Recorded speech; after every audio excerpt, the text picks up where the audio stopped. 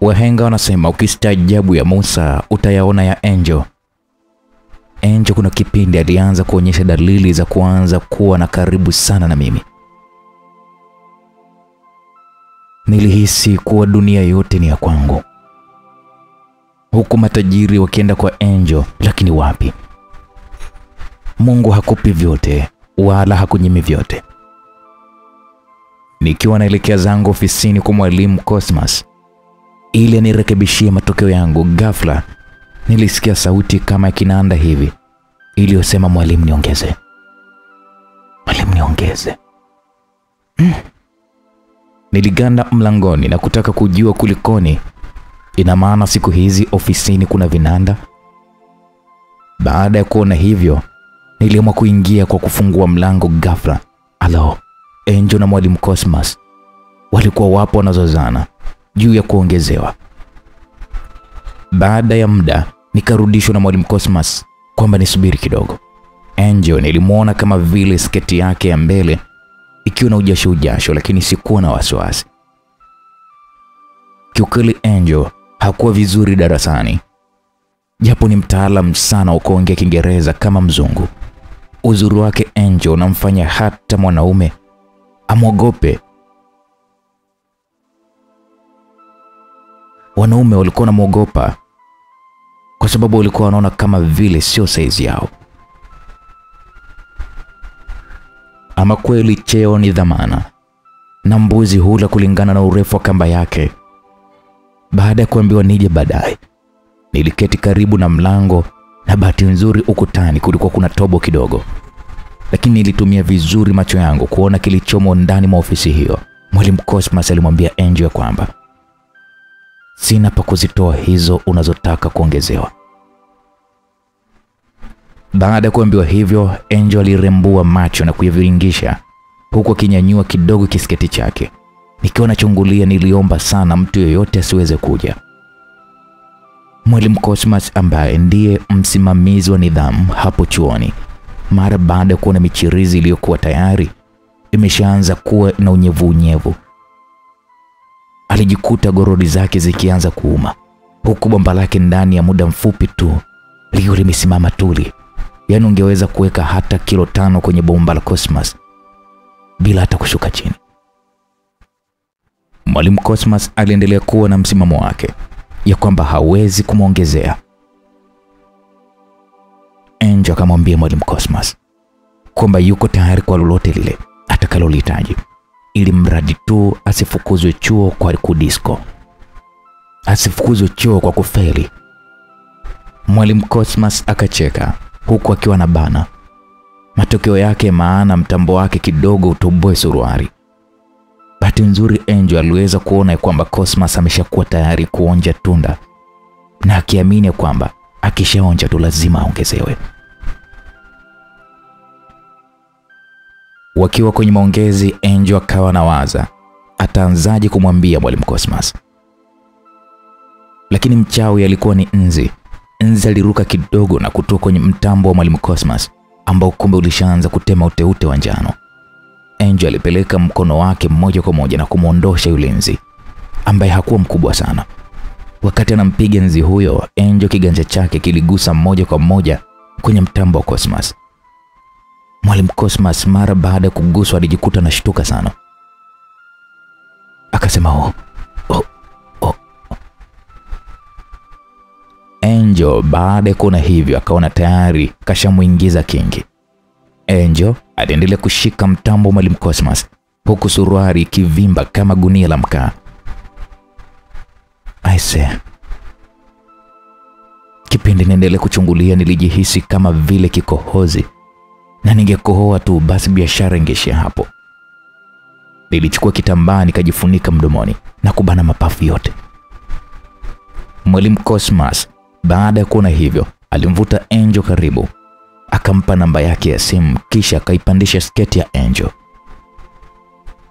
Hata mimi uvumilivu ulinishinda, maana Angel nilikuwa namfundisha kila siku na ndiye rafiki yangu wa karibu.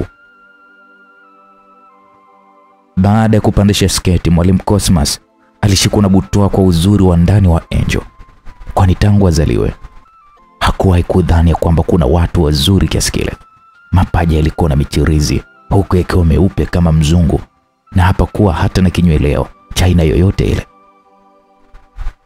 Angel wakati anapapaswa alihisi kuna kitu cha mgando kikiwa kama kina mnato kikishuka mpaka kwenye mtaro wa Cosmas. Tayari alishachafua suruali. Alichafua suruali mara 2 kabla hata ya mechi kuanza. Angel alianza kutoa sauti za mahaba. Mwalimu Cosmas, sauti hizo zilimmaliza kabisa. Alipandisha mkono wake ndani ya nguo ya Angel.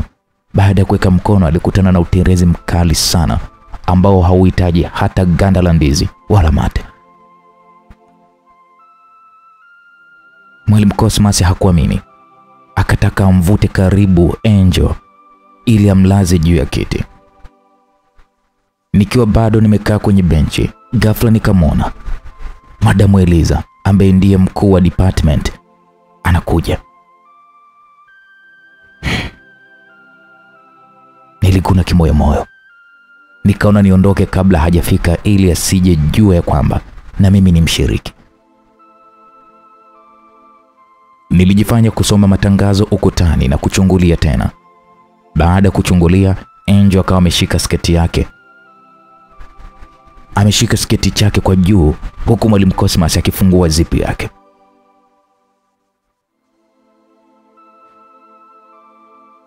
Mlango kagongwa ghafla. Madamu Eliza aligonga mlango, na mimi muda ule nikapotea ile eneo. Baada ya kusikia mlango unagongwa, Angel alianza kushtuka huku akijishikashika na kutokwa na kijasho chembamba. Angel alikuwa tayari amekwiva kabisa kwa ajili ya mchezo wa dakika 90. Angel alikagua na kujikuta nguo zake zimechafuka. Nguo zake zilikuwa zimechafuka na kutoa harufu fulani hivi, huku mapaja na mishipa ikiwa inamsukuma damu kwa haraka sana. Madam Eliza aliendelea kugonga mlango na kuanza kujiuliza kulikoni, mbona Mwalimu Cosmas hafungui mlango?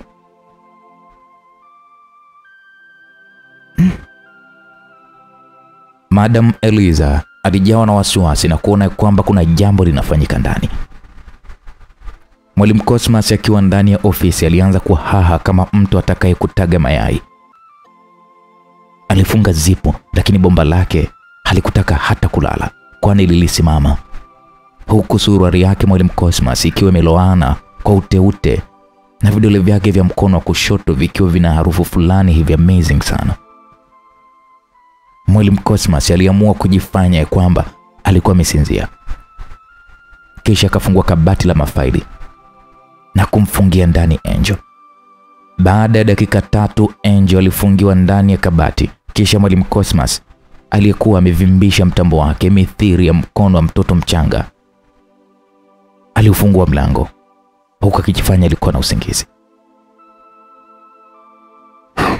Karibu, alitamka Mwalimu Cosmas. Madam Eliza baada ya kuingia ndani ya ofisi huku akiwa ameshikilia mafaili mkononi, alihisi harufu fulani amazing huku akichungulia mtambo wa Mwalimu Cosmas ukiwa kama mkono wa mtoto mchanga. Ama kweli ilikuwa ni hatari na taharuki kubwa sana. Madam Eliza aliyekuwa na miaka 36, mrefu wastani, alikuwa na uowo huku akiwa na miguu ya bia na rangi yake nyeupe. Alishangaa mazingira roho yakuta mule ndani, lakini mbona haoni kama kuna mtu ndani? Haoni,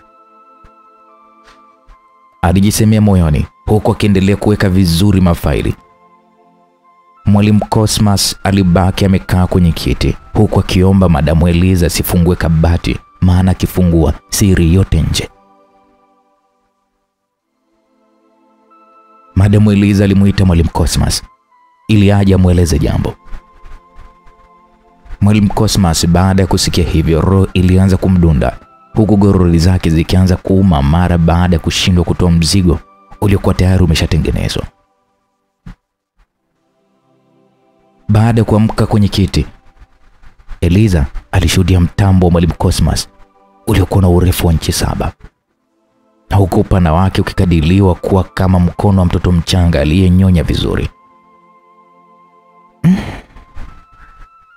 Madam Eliza aliguna huku akihisi harufu fulani hivi alichokiona wala hakutarajia, na kujikuta naye anataka kumweka Mwalimu Cosmas katika mtego mwingine. Alidondosha faili makusudi kabisa Madam Eliza, kisha kainama na kuliokota faili hilo lililokuwa mbele ya Mwalimu Cosmas. Mwalimu Cosmas alichokiona alizidi kupandwa na mizuka, lakini Madam Eliza ni mkubwa kwake. Ni mkubwa wake pale ofisini, japo anamzidi umri. Madam Eliza aliamua kufunguka na kusema, "Mbona leo uko hivyo, kulikoni Mwalimu Cosmas?" Mwalimu Cosmas alijibu ya kwamba yuko kawaida.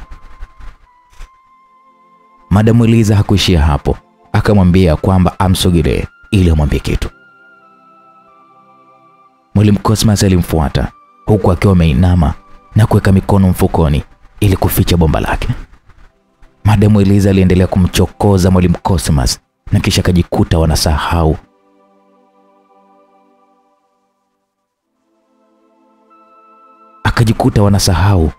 Hata walichotakiwa kufanya. Angel akiwa ndani ya lile kabati. Angel alikuwa anasikia kila kitu ambacho Madam Eliza anamwambia Mwalimu Cosmas, huku naye akiendelea kuwa mnyevu licha ya uoga. Angel aliomba sana asipatwe na kikohozi wala Eliza asifungue mlango wa lile kabati. Angel aliendelea kubana mapaja yake meupe ambayo hayakuwa na kinyweleo hata kimoja. Angel misuli yake iliendelea kuvimba damu na kujiandaa kwa tukio, huku akiomba Madam Eliza atoke mule ofisini wala hata kwa dakika moja ili aweze kutuliza mwili wake. Angel aliendelea kutoa uteute kama maziwa fulani hivi, huku akiwa anawashwa kama mtu aliyemwagiwa pilipili machoni. Alijikaza Angel, lakini akaona uvumilivu utamshinda.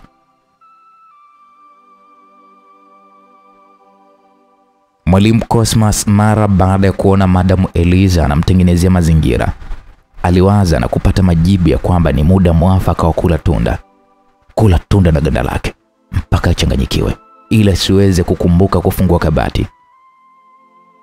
Madam Eliza na Cosmas kama sumaku na chuma walijikuta ndimi zao zinagusana, huku pua zao zikigusana. Madam Eliza alianza kumpapasa Mwalimu Cosmas. Alianza kumpapasa kwenye mtambo wake, huku Mwalimu Cosmas akiendelea kupapasa balbu za Eliza. Madam Eliza alianza kutoa sauti za mahaba, huku Cosmas akiendelea na mpapaso. Wawili hao walijikuta akili zao zimewatoka, huku akiwa wamesahau ya kwamba sehemu waliopo ni sehemu ya ofisini. Madam Eliza akiwa ameshika mtambo wa Mwalimu Cosmas alitamani sana mtambo huo uwe tayari umeshaingia kunako ili apate raha zaidi. Ama kweli ukistaajabu ya Musa utayaona ya Eliza. Cosmas bila kuchelewa alimshika Madam Eliza na kumsogeza karibu na kiti, huku akiinua sketi yake kwa juu. Aliibinua sketi. Sasa mambo yalianza kuiva kabisa na mtoto hatumwi dukani. Mwalimu Cosmas aliomba apate pumzi ili aweze kucheza dakika 120 badala ya 90 kama njia ya kumsahulisha Eliza kwenda kufungua lile kabati. Angel akiwa ndani ya kabati naye aliendelea kuhisi jambo fulani hivi kutaka kutendeka. Alihisi jambo fulani hivi kisicho riziki hakiliki, na utamu wa ngoma ingia uchezo wewe mwenyewe uwanjani. Madam Eliza uvumilivu ulimshinda na kumwambia Mwalimu Cosmas aweze kuingiza mtambo wake kunako, huku Madam Eliza akiona katika kwa kuinama mbele na nyuma mara baada ya Mwalimu Cosmas kumshika kwenye shingo. Madam Eliza udhaifu wake ulikuwa kuguswa kwenye shingo, huku mkono mwingine ukichezea kitovu. Madam Eliza alijikuta anatoa kelele za mafuriko, kelele za huba, kelele za raha ambazo zilianza kumshangaza Mwalimu Cosmas. Wakati anatoa sauti za mahaba humo ofisini, Angel naye aliendelea kubana kabatini huku akiomba sana Madamu Eliza asiweze kufungua lile kabati. Angel alivumilia sana mule kabatini. Alijikunyata mara baada ya kusikia mafuriko yakitiririka. Angel ilifikia wakati alishindwa uvumilivu, huku akiamua kujitoa muhanga kwenda kwa Mwalimu Cosmas na ikiwezekana wafaidi wote wawili. Lakini baada ya muda akajisemea kwamba huyo si mwanafunzi na anaweza kusababisha akafukuzwa shule. Ama kweli kauli ya mvumilivu hula mbivu ilimfaa sana Angel kwa wakati ule, huku nguo zake za ndani zikiendelea kuwa na unyevu. Angel alianza kujikuna kwenye kitovu ili aweze kupunguza makali yale ambayo alikuwa anayahisi. Lakini aliposikia sauti ya Madamu Eliza akiwa analia kwa utamu, alijikuta moyo wake Angel unampwita huku akitamani kuvunja kabati ili akamvae Mwalimu Cosmas naye aweze kupata tamu. Mwalimu Cosmas ambaye ni mwalimu wa nidhamu pale chuoni alivua suruali yake ili isichafuke sana kwa mafuriko mara baada ya kufungua koki kwa kasi. Baada ya kumaliza kufungua suruali, alimsogelea Madamu Eliza, kisha kabinua sketi chake kilichokuwa kimeishia magotini. Baada ya kufanya hivyo, Mwalimu Cosmas alishangaa kwa uzuri wa Madamu Eliza na kuona nani mkali kati ya Eliza au Angel, lakini akasema ya kwamba Angel ni kiboko yao. Madamu Eliza aliyekuwa amepoteza fahamu kama kiboko aliyeshiba alichungulia, huku macho yake yakiwa na legalega kama mlevi alielewa pombe kali hivi. Ama kweli mapenzi hayana cheo wala umri na wala hayajali sehemu. Madamu Eliza alishangaa kuona mtambo mkubwa wa Mwalimu Cosmas, huku akiwa anaona aibu na kuona kama vile Mwalimu Cosmas anachelewesha kuanza ule mchezo. Mwalimu Cosmas kabla ya mchezo aliomba sana acheze dakika 120 ili kuweza kumsaulisha Madamu Eliza kufungua lile kabati. Ofisi nzima ilinukia utuli, na utuli huo ulikuwa ni harufu fulani hivi iliyoanza kupenya mpaka sehemu za jirani za ofisi. Madamu Eliza aliendelea kuishiwa nguvu na kuona ya kwamba Mwalimu Cosmas anachelewa, kwani mpira ulikuwa umeshawekwa.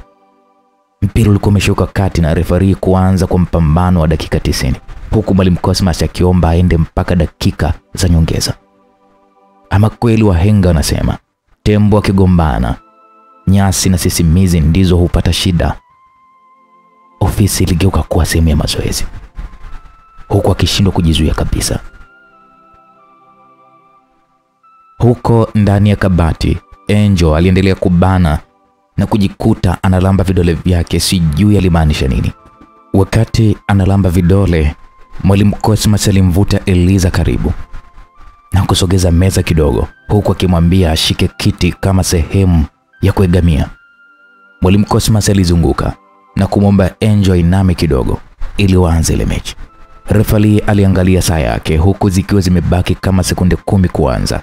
Wakati wanasubiri sekunde, kumbe Madamu Eliza alipoingia hakufunga mlango, bali aligesha tu. Muda ukatimia na mechi ikataka kuanza. Ikiwa ndo hata mpira haujasogezwa kwenye kiduara, ghafla Jackie aliingia ofisini kama kawaida kwa kufungua mlango, huku akiwa ameongozana na wanafunzi watatu, 2 wa kike na 1 wa kiume. Siku za mwezi ni 40 na hayawi sasa imekuwa.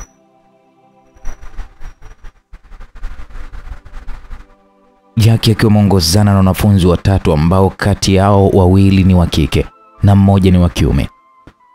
Walibaki wameduaa, huku wanafunzi wa kike wakijifunika uso wao kwa viganja vya mikono yao.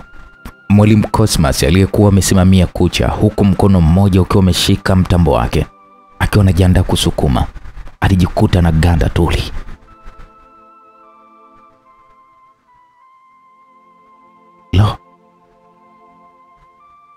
Baada ya kusema hivyo, Jackie pamoja na wanafunzi walilazimika kutoka haraka sana ofisini, kwani ilionekana ni aibu sana. Madam Eliza naye alikuwa ameinama kama mtu anayechota maji mtoni, huku akiwa ameshikilia kisketi chake kifupi kilichokuwa kina rangi ya buluu. Alishangaa na kushtuka mara baada ya kusikia Mwalimu Cosmas akipiga kelele ya mshangao. Madam Eliza hakuona chochote kilichotokea, kwani alikuwa ameweka kichwa chake ndani ya meza huku akilamba vidole vyake. Madam Eliza mwili wake ulikuwa na joto sana kiasi cha kwamba hata baridi kali la Iringa lisingeweza kupenyeza kwenye mwili wake. Mapaja ya Madam Eliza yalikuwa na unyevu, huku mapigo ya moyo wake yakienda kwa kasi sana. Misuli yake iliendelea kusukuma damu kwa haraka na kusababisha baadhi ya sehemu kujaa damu na kusababisha mwasho fulani hivi. Akiwa ameinama, alishangaa kuona Mwalimu Cosmas akiwa ameganda tuli, huku akimwambia kwamba hajisikii vizuri kwani tumbo linamuuma. Samahani baby, tumbo linaniuma. Jikaze hivyo hivyo. Hapana, siwezi. Tutafanya siku nyingine. Kama utaki basi napiga kelele ya kwamba unataka kunibaka. Jamani, usifanye hivyo. Hata mimi naumia. Njoo basi hata dakika moja tu. Nishakwambia siwezi. Niache kwanza nitulie. Mwalimu Cosmas alianza kutetemeka sana, huku Madamu Eliza akiwa bado haelewi nini kimemfanya mpaka Mwalimu Cosmas awe hivyo. Baada ya Eliza kung'ang'ania sana, Mwalimu Cosmas alimwomba ampatie kiasi cha fedha ili amsamehe na asimpige kelele. Madamu Eliza baada ya kusikia pesa hakutaka wala kusikia, na akamwambia kwamba kama pesa mimi ninazo za kutosha. Ninachotaka ni wewe Mwalimu Cosmas, ninakutaka. Maana huwezi kunichezea tu kaniacha. Mambo yaliendelea huku Mwalimu Cosmas akichukua shati lake na suruali yake na kuanza kuvaa, huku delele ukimtoka mara baada ya kumwona Madamu Eliza akiwa ameshakwiva, lakini hofu ilikuwa ni kubwa mno kwake mara baada ya kufumaniwa na Jackie.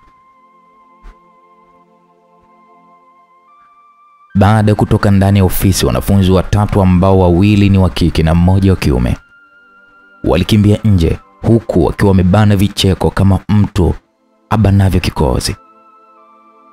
Baada ya kufika nje, walianza kucheka wale wanafunzi na kutaniana, huku akisema Madamu Eliza, jambo kwa staili ile unaweza kuwa mtu. Waliendelea kucheka, lakini mmoja alikuwa hachangii sana na kuamua kuwaaga wenzake ya kwamba anaenda kula, atakuja baadaye. Mwanafunzi huyo kumbe alikuwa ni mtoto wa dada yake na Mwalimu Cosmas, jambo ambalo kwake lilimletea aibu kali sana. Ama kweli bora aibu kuliko kifo, na wakati mwingine watu huona bora kifo kuliko aibu. Na huu ndio mtihani uliokuwa unamuandama Cosmas. Baada ya kufikiria kuhusu mtoto wa dada yake kumkuta akiwa uchi tena ofisini, alijikuta anatokwa na machozi, huku Madamu Eliza akiendelea kushangaa. Mambo yaliendelea kuwa mambo, na Madamu Eliza naye akaona hamna uwezekano wa kucheza mechi, na akaamua kwenda chooni kujisafisha kidogo. Alienda chooni kujisafisha kidogo, kwani ofisi ilikuwa imepakana na choo pamoja na bafu kwa karibu. Wakati ametoka kwenda kujisafisha, Mwalimu Cosmas aliona ndio muda mwafaka wa kumfungulia Angel ili aweze kutoweka, kwani kuonekana kwake kutaleta madhara makubwa sana. Mwalimu Cosmas, mapigo ya moyo wake alianza kwenda mbio mbio, huku gorori zake zikianza kuuma mno. Hii ni baada ya kujiandaa kutoa mzigo, na mzigo kashindwa kutoka. Mwalimu Cosmas alichungulia huku na kule, kisha akaingia ndani na kutaka kufungua kabati ili Angel atoke. Wakati anafungua tu kabati, ghafla alimuona Madamu Eliza anaingia ofisini, huku akiwa anaonekana mwenye hasira sana. Mwalimu Cosmas mara baada ya kuona hivyo alijifanya kuingiza na kutoa faili, kisha akafunga kabati. Baada ya muda Madam Eliza alimwambia kwamba anaomba funguo za kabati akatoe kitambaa chake. Mwalimu Cosmas mara baada ya kusikia hivyo alitokwa na kijasho chembamba, huku akiomba sana Madam Eliza kutokufungua lile kabati.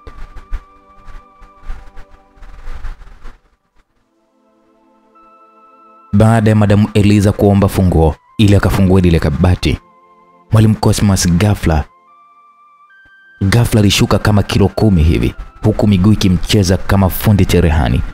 Alianza kuomba na kuomba huku akimpigisha story Madam Eliza ili aweze kusahau masuala ya funguo.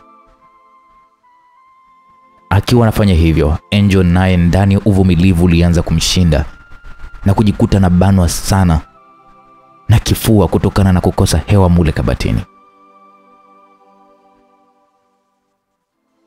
Ghafla ndipo sauti ya chafya ikasikika na kuwafanya wote kushangaa, huku Mwalimu Cosmas akijisemea kwamba ni corona hiyo, na kilichopiga chafya huenda ni wale popo tunaowasikia wanaambukiza watu.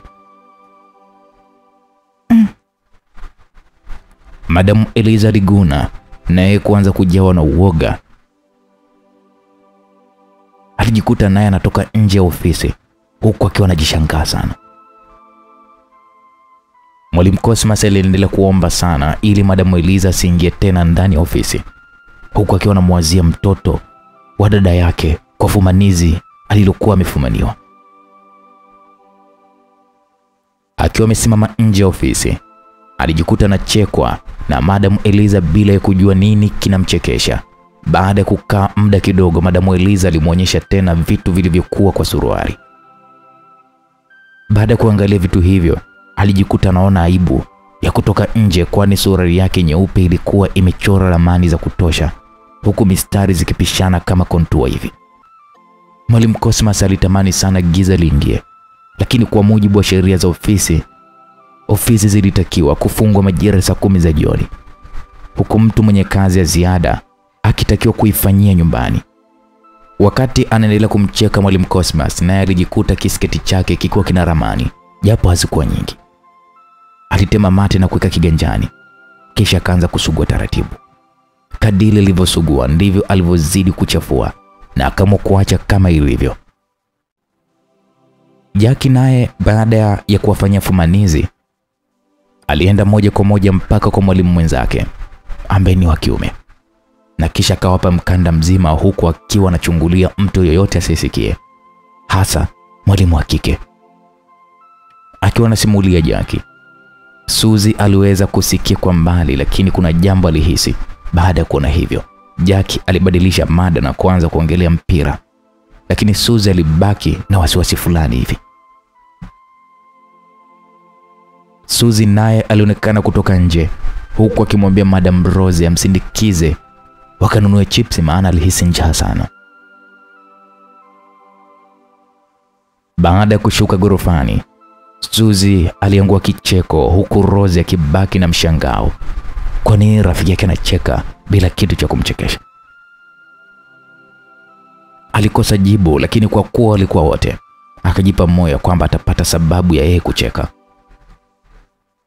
Baada ya muda, Suzy alikaa kwenye kivuli na kumwambia rafiki yake Rose wapumzike. Rose alimshangaa sana Suzy na kuanza kulaumu kwa nini anamharibia muda wake kwa kumdanganya kwenda kununua chips. Suzy akamwambia kwamba ana habari njema ambazo ni nzuri na tamu kuliko asali. Baada ya kusikia hivyo, Rose kwenye akili yake alikuwa anawaza kwamba Suzy kapanda cheo, huku akimuomba amwambie amechukua nafasi ya nani pale shuleni. Suzy alicheka na kuanza kumwaga siri. Alianza kumwaga siri sirini, huku Rose akisikiliza kwa makini sana. Rose hakuamini kwa alichokisikia na kumwambia Suzy kwamba hayo maneno ni ya kuchafua, kwani Mwalimu Cosmas ni mtu wa Mungu na mwadilifu sana.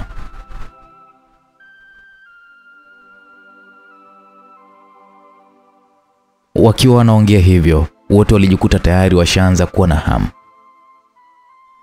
Rose akamwambia Suzi, bora hao wametoa uchovu. Uchovu? Uchovu huo vipi? Si wakula tunda na maganda yake? Haya bwana. Wakiwa wanaongea hivyo, Jack alihisi ya kwamba tayari siri imefichuka. Suzi alimwambia Rose ya kwamba Cosmas hawezi kutoka alipo kwani eti suruari imejaa uji wa maziwa.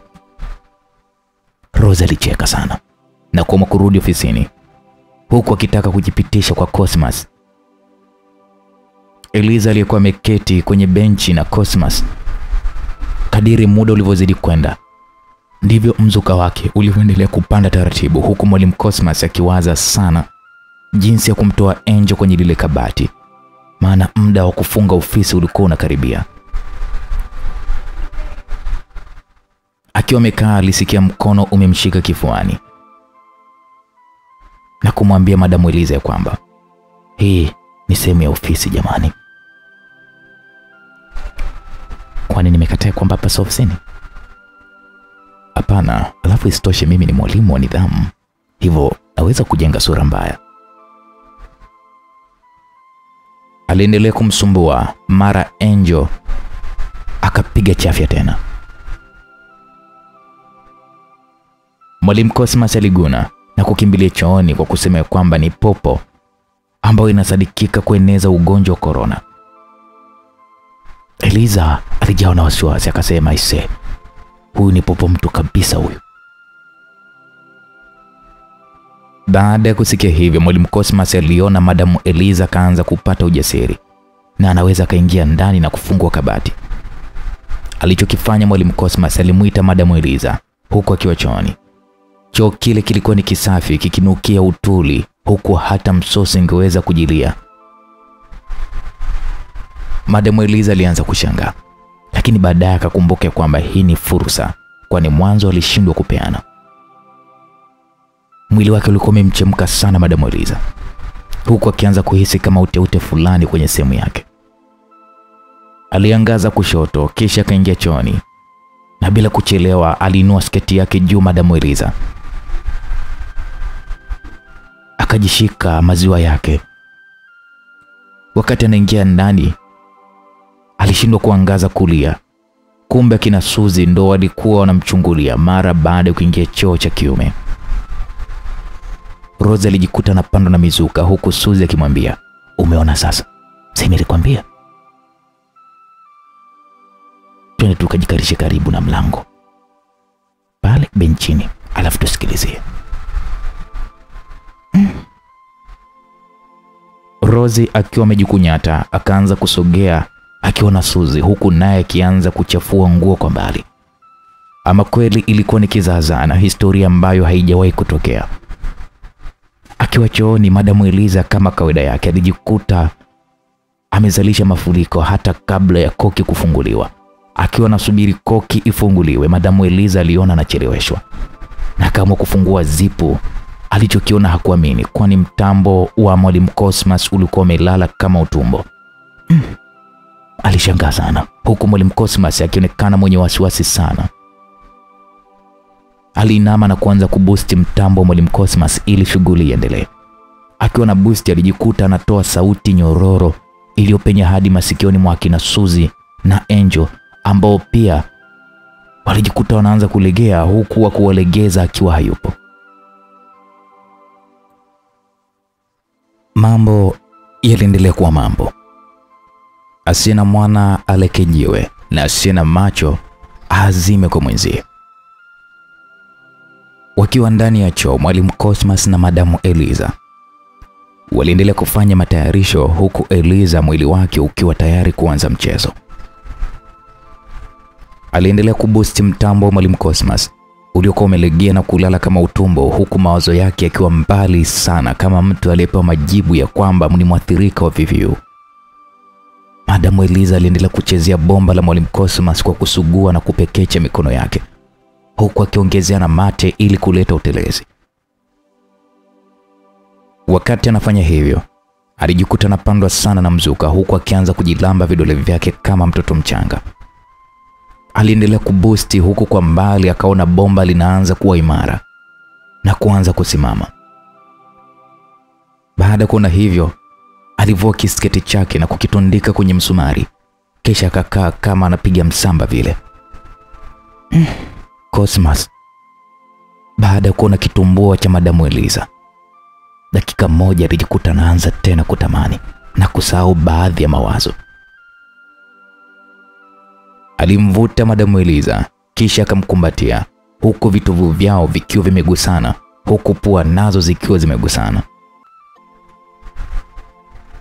Eliza alisisimka mno na kuanza kujikuna, huku akitoa sauti kwa mbali akisema, "Oh my God, oh my God." Ama kweli Madamu Eliza alisikia raha ya aina yake, hasa baada ya kitovu chake kukutana na cha Cosmas.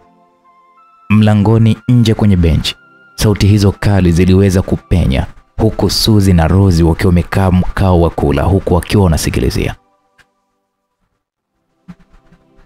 Suzi aliamua kwenda karibu kabisa na mlango ili aweze kusikia vizuri na ikiwezekana aweze kuona nini wanafanya.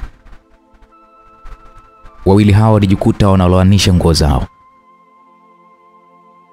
Walikuwa wameloanisha nguo zao za ndani, huku wakihisi kitu fulani hivi kinawatekenya tekenya. Walirusha miguu na kulegea mara baada ya kusikia mlio wa Madamu Eliza. Wahenga wanasema utamu wa ngoma ingia uwanjani ucheze wewe mwenyewe, na siku zote ngoma ya watoto huwa haikeshi. Hali iliendelea kuwa mbaya kwa kina Rozi na Suzi pale nje, huku sura zao zikianza kubadilika kama mtoto mdogo. Walijikuta wanakumbatiana kibarazani kabisa, huku akisahau ya kwamba wao ni jinsia moja na ni kosa kubwa sana kufanya mambo kama hayo.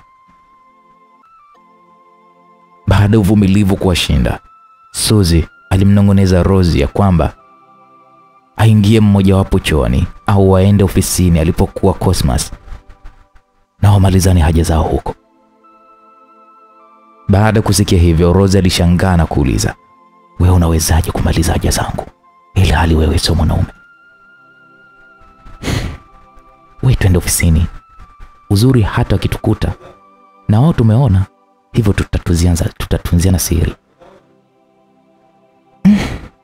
Aise, mimi hapana.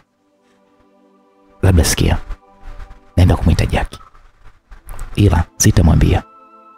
Ila wewe tukute umeshakuwa tayari, najua chomoi. Yule sijui kama atakubali. Baada ya dakika moja, Rozi alimfuata Jackie, huku Suzi akiambiwa wamkute ofisini na awe tayari kabisa, ili Jackie akisogea akose nguvu. Kabla ya kwenda ofisini, uvumilivu ulimshinda na kuamua kwenda kusikilizia mara ya mwisho. Baada ya kusikiliza, alipandwa na mzuka mara mbili na kutaka kuvunja mlango wa choo ili na yeye apate hata dakika moja tu. Huko ndani ya ofisi, Angel aliendelea kusikilizia, huku akiona ukimya fulani hivi na kudhani ya kwamba huenda wameshaondoka. Wakati ameingizwa ndani, alipewa na ufunguo, kwani ungeweza kufungua ukiwa ndani au hata kwa nje. Taratibu kabisa, huku macho yakiwa yameanza kuwa mekundu kama nyanya, alianza kufungua na kuchungulia. Baada ya kuchungulia hakuona mtu yeyote, lakini alisikia mtu anakoruza miguu yake pale ofisini. Aliogopa sana. Aliogopa sana Angel. Aliogopa sana kutoka, lakini akaamua kutaka kufanya maamuzi magumu. Akiwa anachungulia kwa mbali, Rozi akiwa muongozana na Jackie, huku Rozi akiwa anampiga Jackie mgongoni. Bila hata kupoteza muda, Suzi alikimbilia ofisini na kisha haraka akavua nguo zake za ndani na kubaki na gauni lake tu, huku akijikalisha kwenye kiti. Alijisemea kwamba amemleta mwenyewe, ila lazima nianze mimi. Angel naye baada ya kusikia mlango unafunguliwa haraka alifungua kabati, huku akianza kutokwa na machozi bila sauti.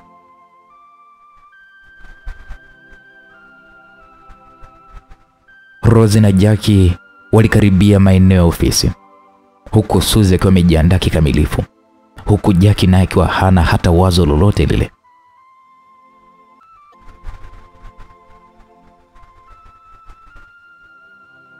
Ukubwa dawa na pia ukubwa heshima, lakini sio kila mkubwa ana heshima. Macho yana nguvu zaidi ya tembo na tembo pia na macho. Rosie aliongozana na Jackie. Alimpeleka ofisini huku Jackie akiwa hajui anaenda kufanya nini, huku Suzy akiwa yupo amejiandaa akiwa anamsubiri Jackie. Baada ya kukaribia karibu na mlango wa ofisi, Rosie alianza kumshika Jackie mabegani huku akionyesha dalili za mtu aliyechoka. Jackie wala hakujali. Hakujali kabisa na kuona ya kwamba huenda ni utani, kwani walizoeana kwa kuwa walikaa ofisi moja. Jackie akamwambia Rosie atangulie ofisini naye anaenda haja ndogo dakika moja. Suzy huku ndani ofisini alionekana mwenye kutabasamu huku Jackie kibaki kumshangaa tu. Ndani ya choo napo Cosmas pamoja na Madamu Eliza bado walikuwa wamekumbatiana huku Madamu Eliza akiwa bado na boost mtambo wa Cosmas. Cosmas alianza kuwa active sasa, kuanza kusahau mawazo yote aliyokuwa nayo. Madamu Eliza aliyekuwa tayari amevua nguo zote alimsogelea na kuanza kumgusisha maembe yake yaliokuwa yamechongoka kama msumari. Madamu Eliza alikuwa na maziwa mazuri sana. Alikuwa na chuchu saa 6. Cosmas alijikuta anatoa udele huku mtambo wake sasa ukiwa imara na nguvu ya kubeba kilo 5 bila kupinda wala kuanguka. Madamu Eliza alianza kumvua suruali Mwalimu Cosmas ili aweze kuona vizuri mtambo wake. Mwalimu Cosmas alijikuta anavuliwa nguo huku mtambo wake ukionekana kutoa vitu kama maziwa fulani vya mgando, lakini ambayo sio meupe sana. Madamu Eliza alitamani kuona vitu hivyo.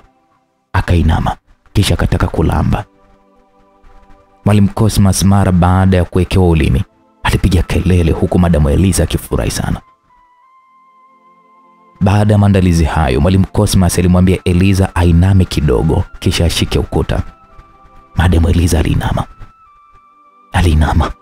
na kusambaza upendo huku Mwalimu Cosmas akiwa anatokwa na udele mdomoni kama mtoto mdogo. Alishika mtambo wake Mwalimu Cosmas na kutaka kuuzamisha kwenye kitumbua cha Eliza. Eliza akawa anamwambia polepole, usije ukaniumiza. Lakini ukweli ni kwamba udogo wa reli treni inapita. Eliza alifumba macho kama mtu aliyejiandaa kuchomwa sindano na daktari huku akiwa anatetemeka. Mwalimu Cosmas alimpiga sehemu zake za kwenye kitumbua. Kisha akampanga vizuri Madamu Eliza. Ili kuanza dakika 45 za kipindi cha kwanza. Sasa zilikuwa zimebaki sekunde kama 1 ili Cosmas azame. Ndipo aliposikia mlango uliokuwa umeengeshwa unafunguliwa. Madamu Eliza wala hakuona chochote kwani alikuwa amefumba macho huku masikio yake kwa muda huo hata isingeweza kusikia chochote. Baada ya kufungua mlango huku akiwa ameshafungua zipu yake ili aanze kukojoa, ghafla anamuona Mwalimu Cosmas akiwa amesimama huku Madamu Eliza akiwa ameinama. Mwalimu Cosmas aliganda tuli huku Madamu Eliza akisubiri kitu kizame. Jackie kwa kuwa alikuwa amebanwa sana na mkojo aliamua kujifunika uso na kutoka nje ili aende choo kilichokuwa karibu na kile. Alikimbia sana huku akimwona Rosie anacheka sana. Baada ya kutoka haja, Rosie alimcheka sana. Lakini Jackie alibaki na mshangao huku akijiuliza kuwa huyu Mwalimu Cosmas leo ana nini? Maana hii mara ya pili alafu zote naofumania. Rosie aliendelea kumcheka Jackie na kumwambia kwamba kwa nini awe yeye tu na sio wengine. Lakini ngoja tukafanye kazi zetu ofisini, alisema Rosie. Walifungua mlango wa ofisi na kukaa kwenye kiti. Suzy alimpa Jackie kiti chake na yeye akakaa kwa juu ya meza.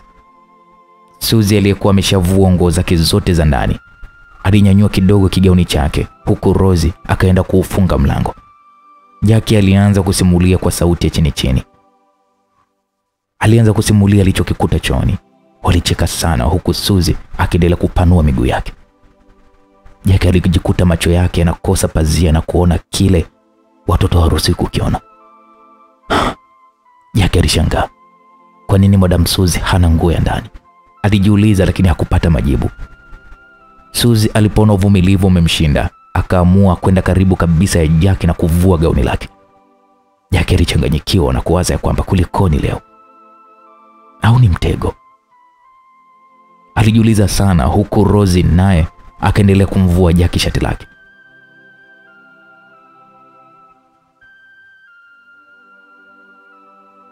Angel akiwa ndani ya kabati. Angel aliyekuwa ameteseka vya kutosha alijikuta anashikwa na kicheko mara baada ya kusikia Rosie na Suzy wakimlazimisha Jackie. Angel alijikuta naye anatamani na kujikuta naye kuna kama kitu fulani hivi kinamtekenya. Alijikuta ameloanisha kinguo chake cha ndani huku akiwa hajui hatima yake itakuwaje.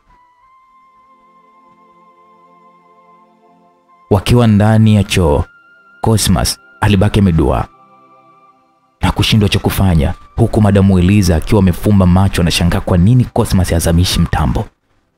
Mbona ingizi?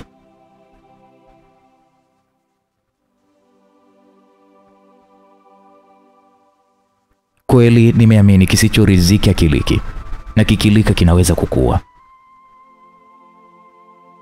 Mwili wa mtu ni sumaku na machoe ni chuma. Mambo yaliendelea kuwa mambo. Wakiwa ndani ya ofisi, Suzy alivua nguo zake zote na kubaki uchi wa mnyama mbele ya Jackie na Rosie, huku akimsogelea kwa karibu Jackie. Jackie alishangaa sana. Jackie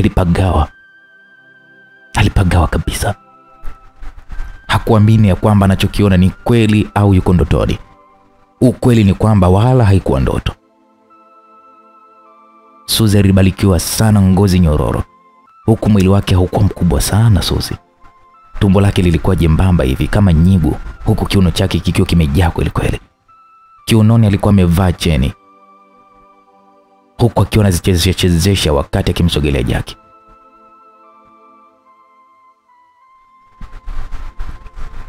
Ngozi nyororo ya Suzy ilianza kumpagawisha Jackie, huku Rosie akiendelea kumvua shati Jackie. Ndugu yangu, hapa hata kama hauna hela lakini utajikuta unatuma na ya kutolea. Aliendelea kumtamanisha huku akianza kumshikashika shingoni na kifuani, kifua kilichokuwa kimejaa manyoya kama simba. Jackie hatimaye alijikuta akili imemtoka ghafla. Akili ilimtoka ghafla. Aliamua kukaa kabisa juu ya kiti na kumkumbatia Suzy.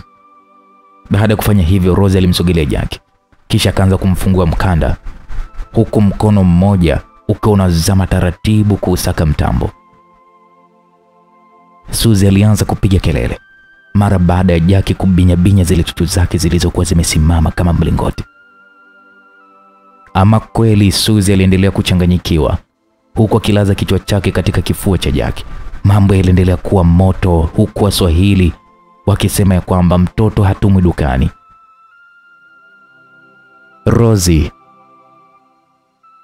Rosie alifanikiwa kufungua mkanda na kisha akamvua suruali na nguo yake aina ya boxer iliyokuwa na madoadoa. Jackie alikuwa amejipulizia utuli ambao ulinukia kweli kweli. Harufu hiyo ilimfanya Rosie naye achanganyikiwe kabisa, huku Suzy akiwa amemkumbatia Jackie. Baada ya kuona mtambo wa Jackie, Rosie alianza kuona kama kitu fulani kinamtekenya katika sehemu zake, huku mishipa ikimsukuma damu kwa spidi kali sana. Msukumo huo ulifanya sehemu yake kuvimba na kutengeneza umbo kama la chungwa vile ambalo linalobonyezeka. Alichukua mikono yake yote miwili na kisha akashika kwenye kitumbua chake. Kitumbua chake ambacho kilianza kutoana hivi. Alianza kukitekenya kupunguza mafuliko hamu aliyokuwa nayo.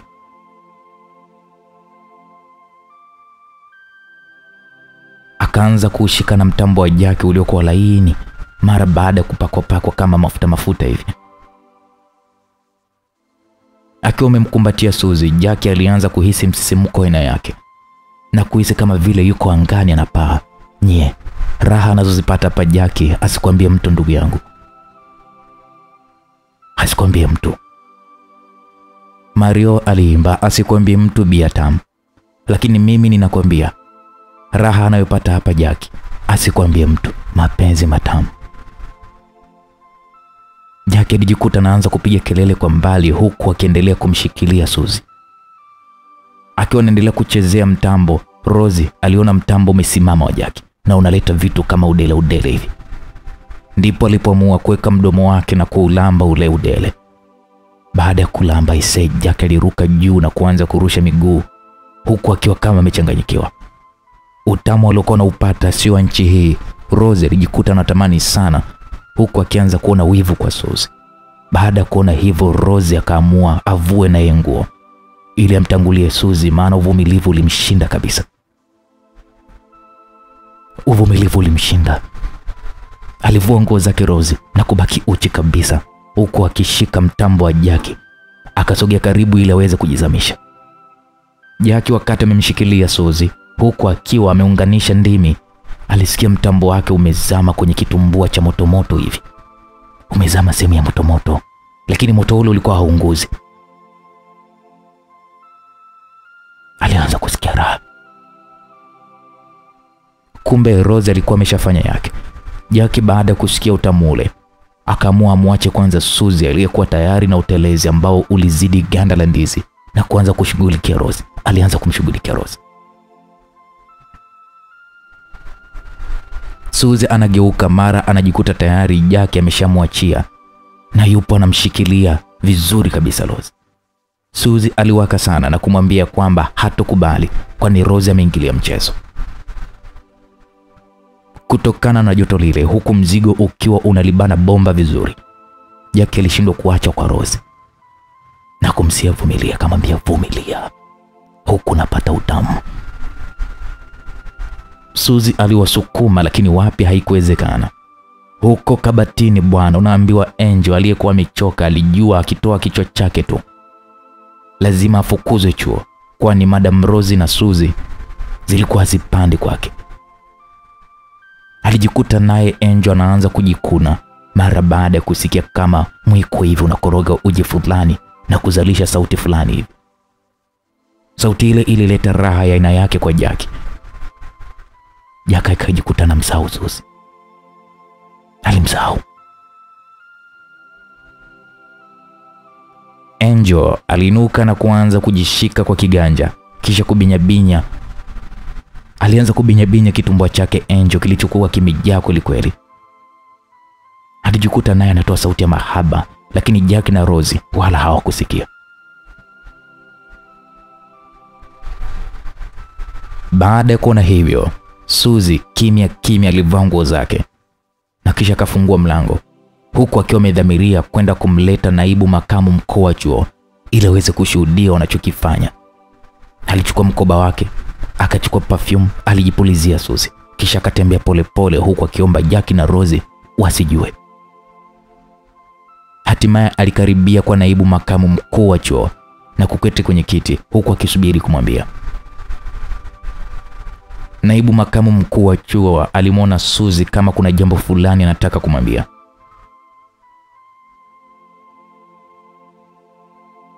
Na kule chooni nako Madamu Eliza aliendelea kumganda Mwalimu Cosmas ambaye mtambo wake ulianza kusinyaa mara baada ya kufumaniwa na Jack. Mwalimu Cosmas hakuwa na hamu tena huku akiwa anamuwaza Angel ya kwamba atamtoaje. Maana muda uliokuwa umebaki ni kama lisali moja hivi kabla ofisi kufungwa. Eliza aliendelea kumganda huku akimwambia kwamba kama hataki lazima ampige kelele ya kwamba amembaka. Mwalimu Cosmas baada ya kusikia hivi alikumbuka mtoto wa dada yake. Alimkumbuka ambaye alisingiziwa kesi ya kubaka na kufungwa miaka 30 jela. Kumbukumbu hiyo ilimfanya Mwalimu Cosmas aogope sana na kumsihi Madamu Eliza amsubirie ili mtambo wake uweze kusimama tena. Huko ofisini, Jack alichanganyikiwa huku akijilaumu kwa nini hakuoa mke kama Rosie. Na huko kabatini Angel anasikilizia mlio wa mafuriko yaliyokuwa na korogwa na mwiko. Lakini Suzi sasa yupo kwa naibu makamu mkuu wa chuo. Alienda kumchukua ili aje amuonyeshe alichokuwa anakifanya Jack na Rosie.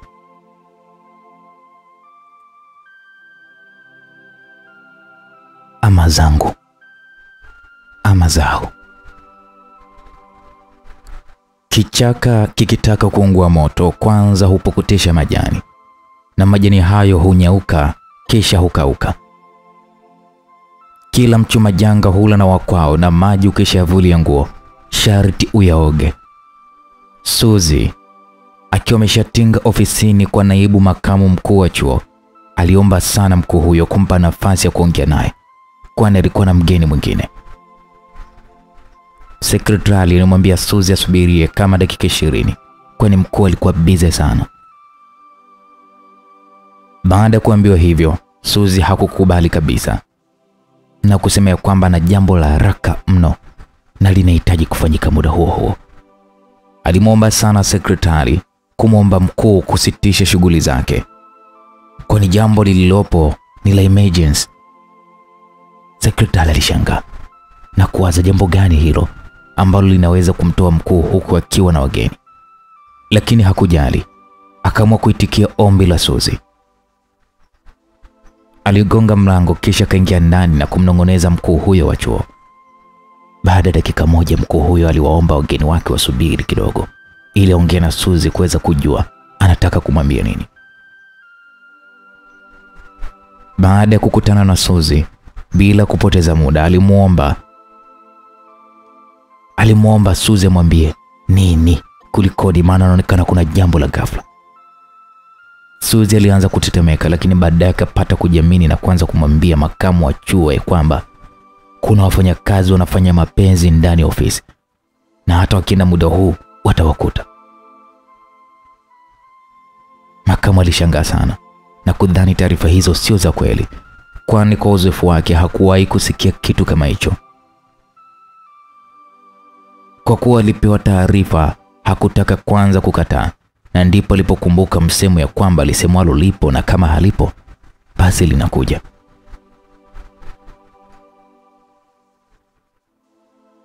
Haraka alitaka kuwapigia simu polisi wa chuo, lakini akaona hamna haja yoyote, kwani yeye mwenyewe anaweza kulimaliza swala hilo. Suzi naye alimuomba mkuu huyo kuto kujihusisha, kwani wanaweza jua yeye ndiye aliyeleta taarifa na wanaweza kumfanyia kitu kibaya. Mkuu huyo wa chuo alimsihi na kumtaka kutokuwaza hilo, kwani yeye kazi yake ashaimaliza, na akamhakikishia kwamba atalinda hiyo siri.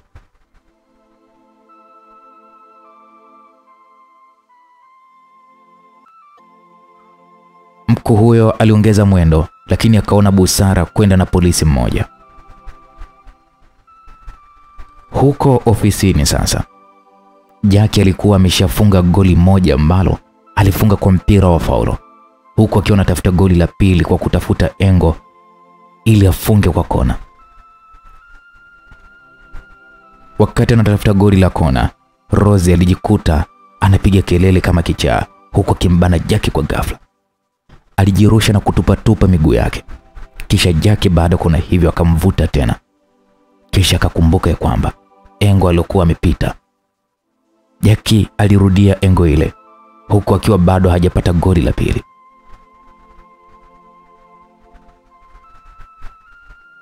Alipogusa kwenye engo tena kwa mara nyingine, Rose kwa mara nyingine alipiga kelele na kutaka kuchomoa, lakini safari hii Jackie alikuwa makini kwa kumshikilia, na kila akipiga kelele ndo Jackie alipokuwa anazidisha kupushi kwa nguvu. Rose aligalagala huku akiwa akili imemtoka kabisa. Jackie aliendelea kukaza pale pale, kwani alimjulia Rose wapi panapompagawisha. Baada ya kuendelea kupushi, Jackie alijikuta amemwagiwa maji ya kutosha na kujiuliza yametoka wapi. Lakini alipogundua tena akagundua ya kwamba kisima anacho Rose. Alifurahi sana na kumgeuza, kisha kabadili staili.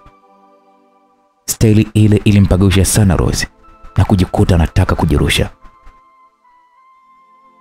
Na kule chooni napo Madamu Eliza aliendelea kumboost Cosmas ambaye ametishiwa kuitwa mbakaji endapo atashindwa kufanya hivyo. Mwalimu Cosmas kwa mbali alianza kupata hamu na akamwambia Eliza asogee karibu.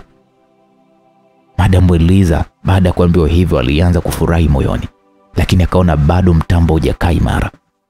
Alinama na kuanza kuulamba kwa ulimi mtambo wa Cosmas huku akiutemea mate. Aisee, ndani ya dakika moja Mwalimu Cosmas alijikuta anapata hamu kali sana na kumtaka Madamu Eliza ainame. Safari hii Madamu Eliza aliinama kama mwanafunzi aliyeshika masikio. Baada ya kuinama hivyo, mzigo wote ulikuwa umetuna ulionekana wazi, na Mwalimu Cosmas hakutaka ganda la ndizi kwani utelezi ulikuwepo wenyewe. Mwalimu Cosmas aliingiza mtambo wake uliokuwa na mfano wa kama mkono wa mtoto mdogo huku ukiwa umevimba misuli. Alitoa tena huku mara ya pili ukiwa umeloana. Ulikuwa umeloana kuteleza kama vile walioupaka mlenda. Ulikuwa unateleza. Aisee, Mwalimu Cosmas alichanganyikiwa huku Madamu Eliza akitoa kilio kwa mbali, kwani Mwalimu Cosmas alitumia nguvu nyingi sana. Hatimaye sasa makamu mkuu wa chuo aliwasili ofisini akiwa na polisi mmoja huku akifuata maelekezo aliyompa Suzi. Baada ya kufika mlangoni mwa ofisi walisikia sauti kama kitu fulani hivi kinakologa maji, huku sauti ile ikisikika ikitoa kelele. Wakati anampa maelezo, Suzi wala hakuwataja kina Cosmas, bali aliwataja kina Jackie pamoja na Rose kama kuwakoma watu. Baada ya kujiridhisha, mkuu huyo alimnongoneza askari huyo kuwatumia SMS askari wengine watatu ili waweze kuwakamata vizuri akina Jackie. Bila kuchelewa, askari waliokuwa wameshiba kweli kweli walifika na hatimaye wakawa watatu. Mkuu huyo akataka aende chooni kwa haja kidogo, huku askari mmoja akimsindikiza nyuma yake. Jackie na Rosie waliendelea kuraraha wala hawakujua chochote, huku Angel naye kabatini alijikuta anaingia kilele cha mlima Kilimanjaro bila hata kupandishwa. Kwa upande wa Mwalimu Cosmas kule chooni, hali ilianza kumkolea huku akiwa bado hajapata hata goli moja. Kama ni bomu kulipuka, sasa muda ulikuwa umewadia, na kama ni moto kuwaka, muda pia ulikuwa umewadia. Polisi wakiwa nje ya mlango wa ofisi waliendelea kusikia kelele na sauti mithiri ya chura anavyorukaruka kwenye maji. Baada ya kusikia hivyo, maaskari nao wakajikuta wanaanza kuingia ndani, lakini wakakumbuka maelezo aliyowapa mkuu wao. Naibu mkuu wa chuo alifika maeneo ya chooni huku akiwa na haraka kweli kweli, na kisha akafungua mlango huku mlinzi wake kibaki nje. Makamu alishangaa. Hakuamini kumuona Mwalimu Cosmas ambaye ndiye mtu anayemwamini na kumpa cheo cha kusimamia nidhamu. Alimuita askari wake na akafika kwa haraka. Askari huyo akashangaa kuona hivyo, kwani tayari kwenye ofisi kuna wengine wanakula vitu vyao, tena kwa ushahidi wa sauti kabisa walisikia. Wanakuja chooni, wanamkuta tena Mwalimu Cosmas aliyekuwa ameshika mtambo wake huko akiwa amezama kisimani mwa Madamu Eliza aliyekuwa ameinama kama mwanafunzi aliyeshika masikio. Alibaki ameduaa yule makamu, nguvu zikawa zimemwishia kabisa. Mwalimu Cosmas naye hata kuchomoa alishindwa, kwa sababu hata goli moja alikuwa bado hajafunga. Wakati Mwalimu Cosmas ameduaa, kumbe alichukuliwa picha pamoja na video ili uwe ushahidi punde watapokuwa katika mashtaka. Mkuu huyo alimwamuru polisi kuwakamata na kuwatia pingu na kufanya utaratibu wa kuwapeleka kituoni. Polisi alimwangalia Mwalimu Cosmas aliyekuwa ameduaa huku mtambo wake ukiwa bado umenata kwenye kisima cha Madamu Eliza. Askari huyo alimpiga teke Madamu Eliza na kisha mtambo wa Cosmas ukachomoka, huku kipata mchubuko kidogo uliosababishwa na teke hilo na kuanza kutoa damu. Aliwatia pingu huku Mwalimu Cosmas akiomba wasamehewe, huku akitoa lawama kubwa kwa Madamu Eliza kwamba ndiye aliyemponza, huku Madamu Eliza naye akianza kukanusha ya kwamba amebakwa, kwani amelazimishwa kufanya mapenzi bila idhini yake. Askari huyo aliwapa kipigo na kuambia kwamba hapo sio mahakamani na hataki kuona mtu yeyote anapiga kelele. Polisi aliwaamuru kwenda kituoni huku akiwa mtupu, lakini mkuu aliona busara kuvaa nguo kwa kuwa kuna baadhi ya wanafunzi wanaokaa kwenye mabweni yaliyokuwa ofisi hizo, huku wengine wakiwa kwenye vimbweta wanajisomea. Muda ulikuwa umetaradadi na wanafunzi tayari muda wao wa masomo ulikuwa tayari kulingana na ratiba ya chuo cha mtakuja, huku rafiki zake Angel wakianza kujiuliza ya kwamba Angel yuko wapi, maana aliaga ya kwamba anaelekea ofisini, lakini mpaka sasa haonekani Angel, haonekani. Maswali hayo hayakupata majibu, lakini pia hawakuyatilia maanani sana kwa kuwa ni mtu mzima Angel. Atakuwa kuna sehemu kaenda. Huku kwa kina Madamu Eliza mambo yaliendelea kuwaka moto mara baada ya kupigwa pingu. Polisi waliwafungua pingu na kuwapa dakika moja waweze kuvaa nguo, kisha wakatua pingu tena. Mwalimu Cosmas sura yake iliyokuwa nyeupe kama nguo za manesi ilichafuka sana mara baada ya kugusana na Madamu Eliza aliyekuwa anazalisha maji kutoka kwenye kisima chake. Aise, kilikuwa ni kituko na aibu, kwani nguo ilichora ramani za kutosha huku zikiwa zinatoa harufu fulani. Walisukumwa nje ya mlango na kuanza kuelekea kituo kidogo cha polisi kilichokuwa karibu na chuo. Mkuu alimuomba polisi awapigie wenzie aje askari mwingine wa kike au wa kiume, kisha akarudi kwenda kwa kamata kina Jackie, huku akiwa na foka mwenyewe kweli kweli, akiwa na foka sana. Baada ya kufika karibu na ofisa, alijiuliza na kutaka kuwa mpole ili wasiweze kuwasikia na kuvaa haraka. Walifungua mlango, lakini bahati mbaya mlango ulikuwa umefungwa. Ndipo mkuu alipotoa amri ya kwamba mlango uvunjwe na watalipa wenyewe gharama za matengenezo. Askari wawili walijipanga kwa pamoja na kuachia teke kali lililofanya mlango kufunguka. Teke hilo lilimfanya Angel aliyekuwa kabatini kupiga kelele ambazo ziliwashtua sana kina Jackie, kwani hawakujua zimetoka wapi. Angel alidhani sasa wanamfuata yeye na kadhani sasa ataishia jela, kwani mkuu huyo wa chuo alimjua vizuri ya kwamba sio mtu wa utani wala masihara. Askari waliingia ndani na kuwakuta Jackie na Rose wakiwa wameingizana kama mbwa vile, huku wakiwa wametoa macho na kudua. Jackie baada ya kuona hivyo alichomoa mtambo wake na akataka kukimbia huku akiwa uchi. Jackie alikuwa na nguvu sana kiasi ya kwamba polisi hao aliwashinda na kukimbia, huku Rose akiambiwa avae nguo zake na kisha kapigwa pingu. Angel akiwa kabatini alijikuta anatokwa na haja ndogo, huku akitaka kupiga kelele, lakini akaona bora atulie na kitakachokuwa na kiwe. Polisi walishuka na Jackie kwa spidi sana. Walishuka na Jackie kwa spidi kali sana kama mshale, huku mtambo wa Jackie uliokuwa umeloana ukiwa unajigonga gonga mapajani mwake. Hatimaye walimaliza ngazi zote na kisha Jackie akatoka mbio ndani ya ile ofisi. Polisi baada ya kuona hivyo walizidi kumfukuzia Jackie, huku akikatisha katikati ya wanafunzi waliokuwa wanajisomea kwenye vimbweta na kuwaacha wakiwa hoi, huku wasichana wa kike wakishangaa mtambo wa Mwalimu Jackie.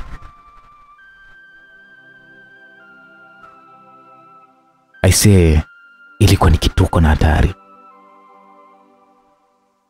Baada ya kutoka kidogo kwa wanafunzi, askari alikuwa kibunduki yake huku akiwa anamkimbiza na kisha alisita kama sekunde 5 hivi akampiga risasi iliyompata Jackie mguuni. Baada ya risasi hiyo, Jackie hakupata maumivu ya papo hapo, aliendelea kukimbia kama hatua 5 hivi akajikuta ameshindwa na kudondoka chini.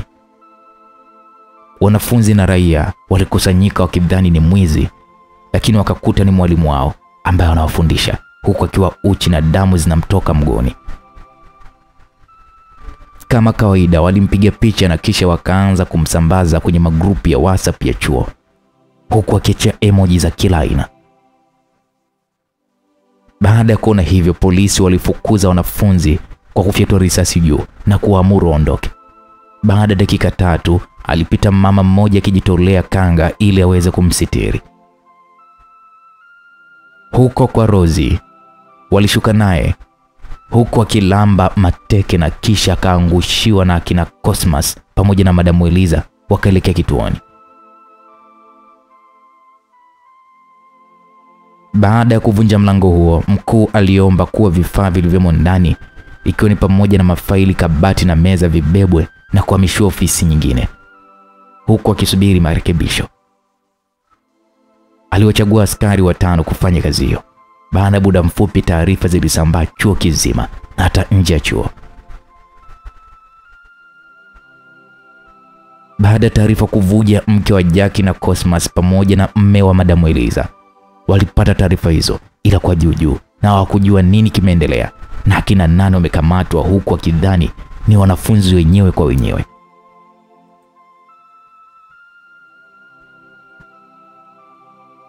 Baada ya mkuu kuagiza baadhi ya askari kuhamisha vifaa, Angel alianza kutoa machozi makali sana, huku akijiuliza ajitokeze hadharani au aendelee kukaa ndani ya lile kabati.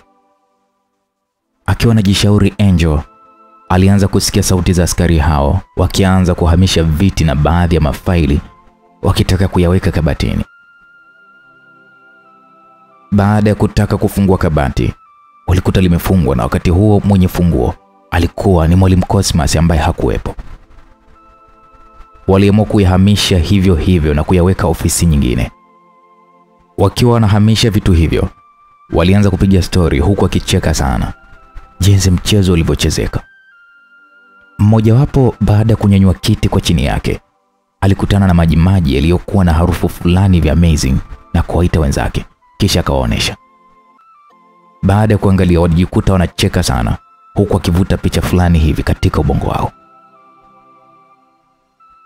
Aisee, mmoja alitamba na kujinadia kwamba akisema kwamba angekuwa ni yeye, yani hata nguvu ya kutembea asingeipata. Walicheka sana huku akiwaambia kwamba mwanamke ana nguvu sana na sio rahisi hivyo. Story ziliendelea huku akiwa bado anawaza hao watu waliokamatwa watafanywaje na kwa nini labda wasingeenda guest au nyumbani kwao. Swali hilo lilikosa jibu, lakini mmoja akajibu na kusema kwamba mapenzi hayana macho, hata wao inaweza ikawatokea, hivyo wasicheke. Walicheka sana huku wakikaribia kumaliza vitu ndani. Baada ya kuhamisha vitu vidogo, sasa ikawa zamu ya kubeba kabati lililoonekana kuwa zito hata kwa macho. Akiwa kabatini, Angel aliona ujanja wake umeishia hapo na hana namna nyingine tofauti na kujisalimisha, lakini alidhani ya kwamba kuna mwalimu ambaye anawasimamia hawa askari na kuona itakuwa kama noma. Angel alianza kutetemeka miguu kama fundi cherehani huko akiwa anatoka na haja ndogo. Alikana kufikiri atoke nje, lakini akaona atotokaje, na je, akifukuzwa atamwambia nini babake ambaye ndiye tegemeo?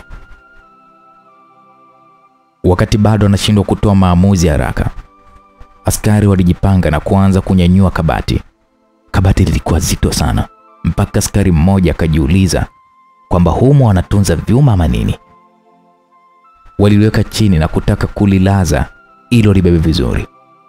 Wakati wanalilaza, walisikia kama kitu fulani hivi kimeanguka upande, huku sauti ikitoka kama binadamu yenye kuonyesha maumivu fulani. Askari mmoja alishangaa huku wenzake wakimwambia kwamba anaota na wala hakuna mtu yote kwenye lile kabati. Waliendelea kulibeba na hatimaye wakafika ofisini. Waliliweka vizuri na kujipongeza kwa kazi kubwa walioifanya. Baada ya kufanya hivyo, walimwambia askari mmoja abaki ili amalizie kupanga vizuri viti na meza, na kisha wakamwachia funguo ya kwamba atafunga mlango mara baada ya kumaliza. Askari hao waliondoka na kumwacha askari mmoja akiwa anamalizia kupanga viti na kisha kutaka kufunga ofisi. Angel baada ya kuona hivyo aliendelea kuwaza nini afanye, maana akitoka tu lazima watamkamata. Watamkamata kama mwizi, na aliingiaje kwenye kabati? Alilia sana Angel. huku akiomba sana haya mambo yaishe, ama kweli majuto ni mjukuu. Na ningejua huja baada ya maumivu. Alikumbuka sana msemo huo Angel. Lakini aliwaza kama kuna askari mmoja si anaweza kumsamehe, huku roho nyingine kimwambia afanye naye ili amwachie, huku roho nyingine kimwambia abaki hapo hapo kabatini. Huko mtaani habari zilianza kusambaa kwamba kuna mwalimu mmoja kapigwa risasi na kuvunjwa mguu katika chuo cha Mtakuja, na yupo anaendelea na matibabu huku akiwa amefungwa pingu. Taharuki ilitanda, huku wengine wakidai kwamba alikuwa ni mwizi, huku wengine wakiwa hawajui chanzo ni nini. Baada ya muda kama lisaa hivi, kamanda mkuu wa polisi kituo kidogo kilichokuwa maeneo ya chuo aliwalazimisha watuhumiwa kuwataarifu watu wao wa karibu ili kuweza kuwasaidia katika kuwaletea chakula na kama itawezekana kuwadhamini. Wote kwa pamoja hawakuwa na simu zao, na polisi wakawaamuru kwamba wasipofanya hivyo mapema watalala mabusu na njaa. Wote waliona aibu kutaka kuwapigia wenza wao, yani mke wa Cosmas na mume wa Madamu Eliza. Baada ya kula kichapo na askari akataka kuondoka, Mwalimu Cosmas akamuita na kumwomba simu, kisha akaongea na mke wake. "Halo mke wangu, njoo hapa polisi chuo haraka sana. Kuna mambo yametokea, njoo haraka sana. Na mimi ni Baba Lilian." Mwalimu Cosmas ambaye ni Baba Lilian aliongea hivyo. Alikata simu, kisha Madamu Eliza akaomba simu, kisha akampigia simu mumewe. "Baba Fatuma, njoo hapa kituoni haraka sana. Kuna mambo ya kinyama nimefanyiwa. Ni mimi Mama Fatuma." Madamu Eliza ambaye ni Mama Fatuma alisema hivyo. Jackie yeye taarifa zilisambaa mtandaoni kupitia WhatsApp, na hatimaye familia yake akiwemo mkewe akaona zile picha. Baada ya kuona picha hizo alichanganyikiwa na kuanza kupiga kelele kama mtu aliyefiwa na mzazi wake. Majirani walikuja haraka haraka huku akiwa hawajui nini kimemtokea mwana mama huyu. Hakutaka kusema chochote, akachukua kanga yake na kuchukua gari yake huku akiwa anatokwa na machozi kama mtu aliyezingirwa na moshi. Alifika kituo cha polisi na kuanza kuvuruga. Alianza kuvuruga kwa nini mume wake umempiga risasi kwa kumsingizia kwamba ni mwizi. Askari walimuomba mama yule atulie. Walimuomba atulie na yeye asije kala kichapo, na akishatulia aje aelezwe kosa la mume wake ni lipi na kwa nini alipigwa risasi. Aliendelea kuwaka na kisha katulizwa. Alitulizwa na madamu mmoja hivi ambaye alimweka pembeni, kisha akaanza kumsimulia. Wakati anamsimulia alijikuta anakuwa makini huku akionekana mwenye kupandwa na hasira kila muda. Naam, mume wa Madamu Eliza pamoja na mke wa Mwalimu Cosmas waliwasili maeneo ya polisi, huku akiwa wote wana ubumbuwazi wa kutokujua nini wamefanya au nini wamefanyiwa. Wawili hawa waliambiwa wakae kwenye benchi zilizokuwa nje huku akisubiri kuwaona watu wao ambao waliwekwa lock up.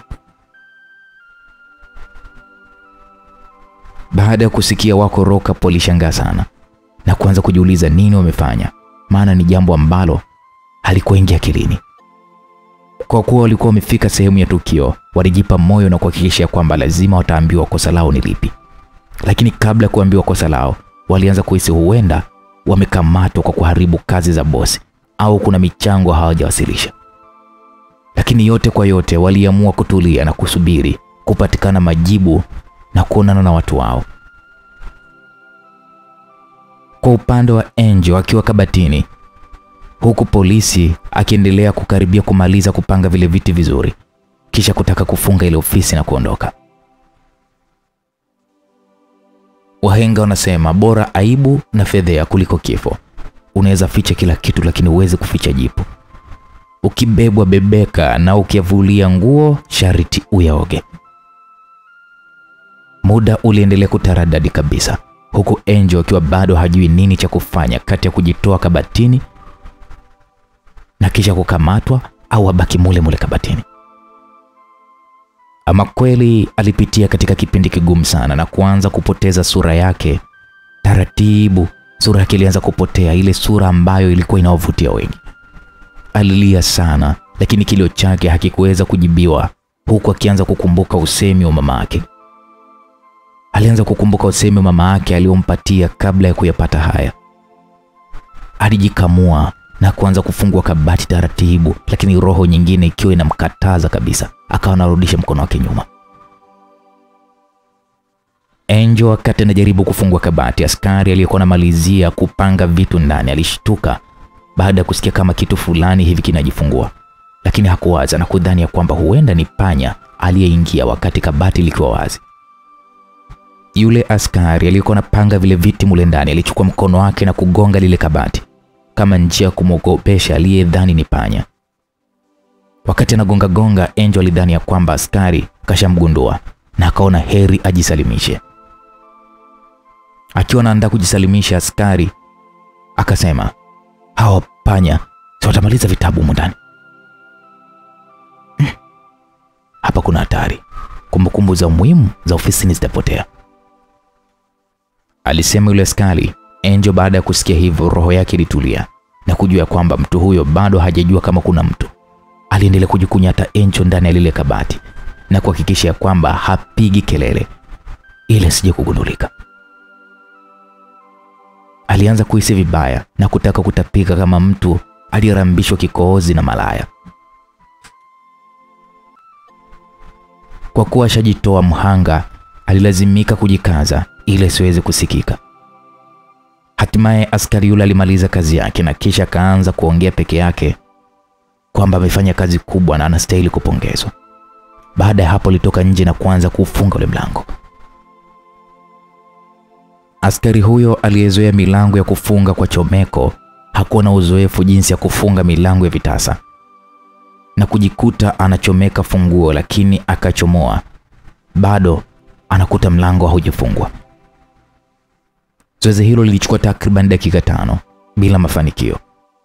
Akiwa anajaribu kufunga na kufungua, Angel aliogopa sana na kuona kwamba hana namna bali atoke tu, kwani akifungiwa ndani anaweza kupoteza maisha.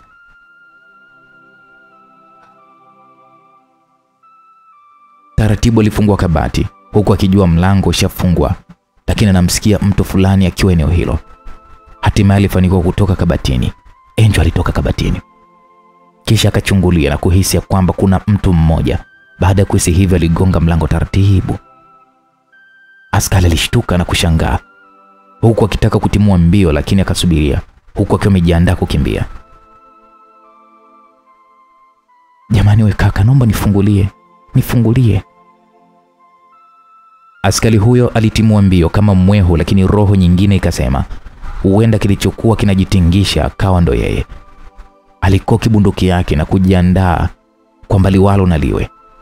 Askari huyo alivunja ukimya na kujitoa muhanga huku akiwa anatetemeka sana. Alifungua mlango huku akiwa ameelekeza na kuutanguliza bunduki yake kwa mbele. Baada ya kuona tu mtutu wa bunduki, Angel alijibanza pembeni huku akinyosha mikono juu kama ishara ya kujisalimisha. Hatimaye askari alimwona Angel na kushangaa, kwani alimjua sana Angel kwa uzuri wake na umaarufu wake. Askari huyo ambaye aliwahi kumtokea Angel na Angel akamtolea nje kipindi kile cha nyuma, aliwaza na kuwazua Angel amefikaje eneo lile. Akiwa anamtizama, Angel alijikuta anaona aibu na kuinama chini na kumwambia kwamba alikuwa ofisini na kila alipokuja mkuu wa chuo akaamua kujifungia ndani.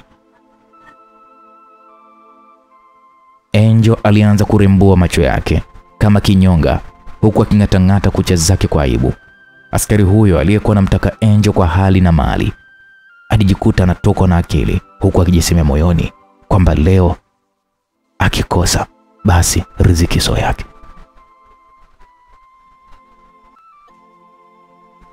Aliweka bunduki yake chini huku akiwa anaangalia kwa kuchungulia mapaja ya Angel yaliyokuwa mororo sana huku yakiwa na michirizi iliyochora ramani. Angel aliona njia pekee ya kumaliza mchezo ni kumtamanisha askari huyo ili amtoe na asimpeleke popote. Angel alinama na kisha akachukua kitambaa chake cha kujifuta vumbi miguuni. Alianza kujifuta vumbi miguuni. Kitendo hicho kilimfanya askari huyo kupandisha msukumo wa damu huku akishangilia kupata kuku wa kienyeji ambaye amewashinda matajiri wengi. Alimsogelea na kisha akamgusa kwenye mapaja yake. Baada ya kumgusa alijikuta kiganja kinateleza kweli kweli kama mlenda. Mambo yaliendelea kunoga na kisha askari huyo akamkumbatia Angel na kumwambia asiwe na wasiwasi na mambo yote atayamaliza yeye kikubwa. Kikubwa welewane tu. Askari huyo alianza kumvua Angel sketi yake huku akiwa ameshikilia chuchu za Angel zilizokuwa kubwa kubwa hivi kama machungwa ya kitanga. Angel aliweka mikono yake na kufunika na kiganja huku akisema, mimi naona aibu, fumba macho. Baada ya kuambiwa hivyo, askari huyo aliyekuwa na misuri kama punda aliona anacheleweshwa na kumuomba ainue tu sketi ili wafanye, maana mwili ulikuwa umechemka kama maji ya moto. Angel aliendelea kumuomba askari huyo kutulia na waende polepole ili asimuumize. Askari huyo alivua gwanda lake na Angel alianza kuvua blouse yake huku akimuomba askari huyo kufumba macho yake ili avue sketi na nguo zake za ndani. Askari huyo alikubali na kufanya huku amefumba macho yake, lakini alikuwa anaona. Yule askari hakufumba vizuri macho yake. Baada ya kuchungulia alijikuta anafunga goli huku refali akiwa bado hajaanzisha mchezo. Alipagawa sana askari na kujisemea kwamba hivi ni huyu ni mtu au nani? Maana kwa uzuri huo kitumbua kilichokuwa kimejaa nyama huku mapaja yake yakiwa yameshiba kweli kweli. Sasa wote walijikuta wako uchi kabisa huku askari huyo akiwa na hema kweli kweli. Angel baada kuguswa kwenye kitumbua chake alijikuta anafungulia koki huku askari huyo akitoa meno nje na kujiona yuko mbinguni. Wawili hao walianza kugusanisha ndimi zao. Huku ncha za chuchu za Angel zikigusa kifua cha askari huyo. Walijikuta wote wanapoteza fahamu huku akibakiza dakika kadhaa kuanza game. Askari huyo aliyekuwa akimfuata Angel bila mafanikio alijisemea kwamba leo lazima acheze kama Pele, kwa fursa hutokea mara moja. Fursa inatokea mara moja na ikiwezekana apige chenga kama Messi ili goli liwe la utamu. Muda uliendelea kutaradadi kabisa. Kama sio emergency ya kina Cosmas, basi ofisi zote zilitakiwa kufungwa. Wakiwa polisi, mume wa Eliza, mke wa Jackie, pamoja na mke wa Cosmas, mkuu aliwaomba polisi aongozane nao mpaka ofisini. Kwa kuwa swala hilo lilikuwa limetokea kwenye taasisi, ni busara kwanza kuongea nao na kuwapa mwanzo mwisho ilivyokuwa. Walikubali na kisha wakaongozana na kwenda ofisini huko polisi mmoja akiwasindikiza kama mlinzi wa mkuu wa chuo. Baada ya kufika ofisini, mkuu aliona sehemu nzuri kwanza ni kuwaonesha matukio yalipofanyikia, lakini akaona hawezi kuwaonyesha sehemu bila kujua nini kimetokea. Alimuuliza askari huyo ya kwamba viti na meza wamevihamisha. Askari akajibu ndio. Baada ya jibu hilo akaongozana na kwenda kwenye ofisi walimohamishia vitu hivyo. Angel na askari yule wakiwa wamekumbatiana walihisi kama kuna kitu fulani hivi kinakwaruza kwenye miguu. Lakini Angel na askari hao hawakujali na kudhani kwamba ni panya tu. Hatimaye walifika maeneo ya ofisi na kuweka kufungua mlango, kumbe ulikuwa umeengeshwa na mkuu akawaambia waingie wakae wakaribie ndani. Askari kama anaota hivi aliona kama mlango unafunguliwa, lakini akahisi ni ndoto na kumwambia Angel apanue ili aweze kuzama kisimani vizuri. Naam. Baada ya kukuta mlango umeegeshwa, walifungua mlango huko aliyekuwa mstari wa mbele ni mke wa Cosmas akiongozana na wengine pamoja na mkuu wa chuo. Baada ya kuingia ndani, walichokiona walishangaa sana. Na mke wa Jackie alipiga kelele kama mtu aliyeng'atwa na nyoka. Askari aliyekuwa anakaribia kutafuta goli la kwanza alishangaa sana huku akishindwa nini afanye. Akiwa bado anashangaa, askari aliyekuwa na mkuu wa chuo aliruka na ghafla akachukua bunduki iliyokuwa imeegeshwa ukutani. Baada ya kuchukua bunduki hiyo, alivaa na akawaambia watulie. Akawaambia watulie hapo hapo, na wakijitingisha tu mtu anakula shaba. Askari huyo alichomoa mtambo wake uliokuwa umeloanishwa na uteute fulani uliokuwa na mapovu fulani hivi. Angel alishika viganja vyake vya mikono na kufunika kitumbua chake huku akitokwa na machozi yaliyotiririka kama maji. Macho yake ghafla ibadilika na kuwa mekundu kama nyanya zilizoiva vizuri. Mkuu wa chuo alishika kichwa huku akirukaruka kwa hasira na kushindwa kuelewa ya kwamba anachokiona ni kweli au anaota. Lakini baada ya kuangalia mara ya pili aligundua ya kwamba anachokiona ni kweli wala haoti. Wageni wake ambao aliwaleta ofisini aliwaambia kwamba hakuna haja ya kuwaambia, kwani wamejionea wenyewe kwa macho yao. Baada ya kusikia hivyo walishangaa, lakini akawaambia walioyafanya washtakiwa wenu, tena ni zaidi ya haya. Aise, hali ilibadilika, wakatamani wachome moto, lakini sheria hairuhusu. Mkuu wa chuo aliamuru askari awatie pingo huku akisema lazima watembezwe uchi ili iwe fundisho. Walitolewa ofisini huku akiwa uchi na kuburuzwa na buti za moto. Shepu la Angel liliwashangaza wengi, huku mapaja yake yakiwa yamejaa michirizi kama kontua. Kitumbua chake kilikuwa kimejaa nyama kama kiboko aliyeshiba, hali iliyopelekea kila mwanaume anayemwona Angel kujikuta anasimamisha mtambo wake. Baada ya kuona hivyo, mke wa Cosmas alimuomba mkuu wa chuo wala wamfunge kanga Angel na kumfunika maziwa yake, kwani ilionekana ni aibu kwa wote, huku wanafunzi wakigombania kupiga picha na kushangilia zaidi ya kupokea boom.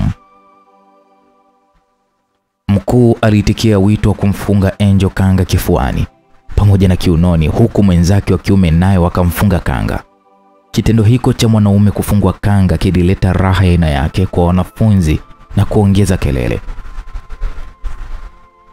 Baada ya wanafunzi kuongeza kelele, polisi waliwatawanya na kuwaambia hawaruhusiwi kwa karibu na eneo hilo. Baada ya kufikishwa kituoni, mkuu wa chuo aliyekuwa amepanga kuyamalizia hapo chuoni aliwaambia askari kuwapeleka wote hadi kituo kikubwa cha polisi cha Stakishari. Walipandishwa kwenye ndinga ya polisi na kupelekwa kituoni.